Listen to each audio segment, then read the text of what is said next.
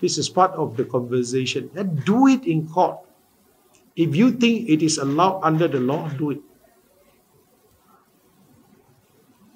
But it's a matter of privacy, whether there's any infringement, okay, or whether such act allowed under this federal constitution. I think the freedom of speech, or even my privacy, any individual in Malaysia or Malaysian is entitled to his privacy.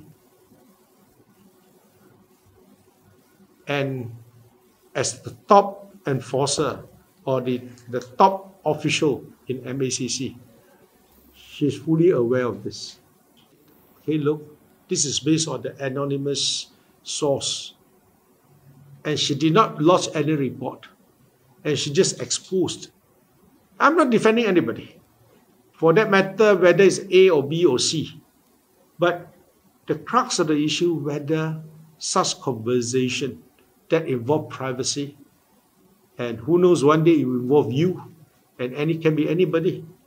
So whether this is the rightful manner or the right procedure for anyone to expose the so-called anonymous resources, okay, the conversation, the recording of any conversation by the authority, so-called, I do not know, by the authority or any officers, I do not know, right?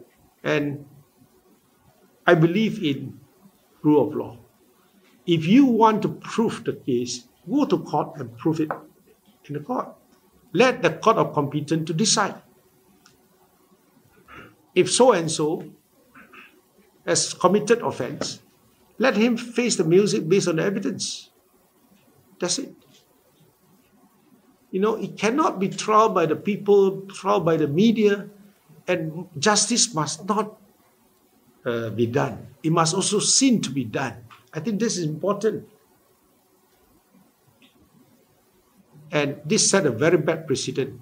In future, anyone can call the press conference and look, I have some recording, the conversation of A and B. You want to listen? Okay, please write the story. Tomorrow I can just show you a video, so and so having some affairs, A and B, you know. Then